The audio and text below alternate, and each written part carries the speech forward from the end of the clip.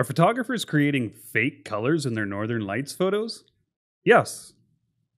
And no? It's a complicated topic, so let's break it all down.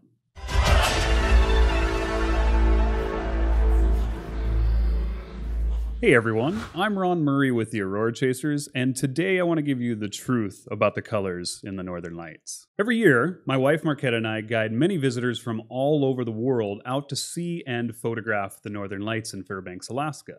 You can learn more about our tours in the links below. One of the topics that we like to cover is setting expectations for what you might expect to see when you witness the Northern Lights for the first time. Be sure to stick around to the end of this video to see some of the real-time footage that we've shot so you can see how they move and some of that magic for yourself. Because of the way our eyes work, we don't see the aurora in all of its beautiful intensity and full array of colors with our naked eye. We have two types of receptors in our eyes. We have rods and we have cones, and each sees a little bit differently. So our rods are our low light vision, and they see at night really well, but they don't see color. Pretty much everything with our night vision is black and white.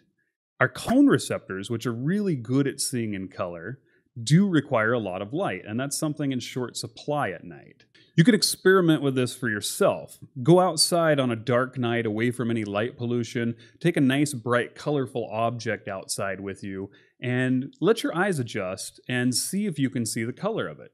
It'll probably look gray or kind of monochrome to you, black and white essentially.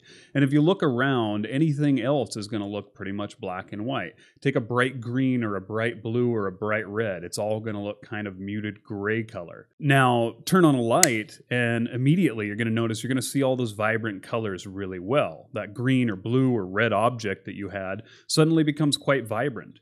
But if you look off into the distant darkness, you're going to notice you can't really see anything at all. In fact, it may be hard to see the stars or anything else like that if you've got some light around you. So the aurora, which is typically a light source in the sky, is bright enough for our rods or night vision to pick it up, but unfortunately it's not bright enough for our color vision or our cone receptors to see it. So pretty much when we're looking at the aurora, what we see is black and white. It looks kind of lacking in color. Fortunately for us, modern CMOS sensor cameras don't have this issue. They have an array of red, green, and blue sensors, or pixels, if you will, that capture the full array of color that's actually in the sky.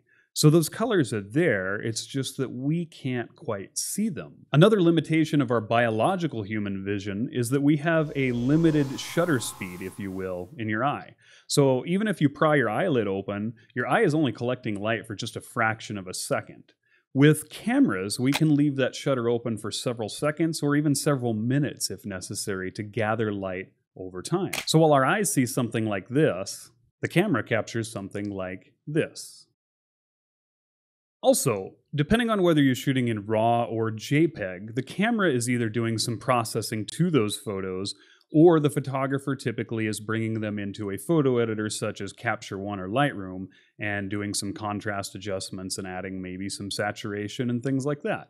RAW images do require some processing. They are, by definition, raw, and so you're going to have to add a little bit of contrast, some noise reduction, some sharpening, things like that. If you want to learn how to edit those properly, we've done a video on that, and you can find it here. Now, some artists do take creative license and do over-process those images or push them a little further, and so they tend to look a little bit more manipulated. And some even create colors that never were there.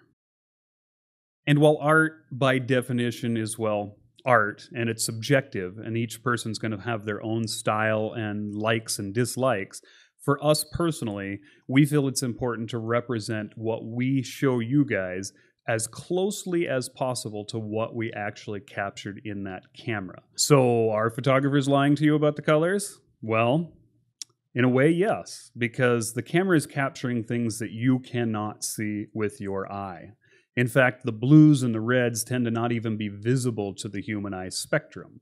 We have a limited range. It's primarily in the greens as far as the light spectrum or wavelengths of light that our night vision can see. And so to us, that appears to be either dark or just missing aurora. That said, the camera does actually capture the colors that are there. So if you see an image that isn't heavily processed, what that camera shot is actually the colors that were there. In fact, when scientists put spectrometers out and measure the colors of the aurora with those, they match up with what we're seeing on our cameras. Now, it's worth noting here that not everyone sees color equal, and so some people will be a little more sensitive to one spectrum or the other. Women, for example, tend to see reds better than men do. So Marketa will often, on a really bright, vivid red night, she'll notice that she sees those red colors, and I can't see anything. In fact, I don't see the light at all from the aurora, but I see it on my camera. But in general, on an average night, we just don't quite see the color that the camera sees. It's magical, but it's not near as colorful. Now, if you happen to be one of those fortunate folks who shows up and catches a really spectacular night, honestly, what the camera captures in photos doesn't even do justice to what we see out there.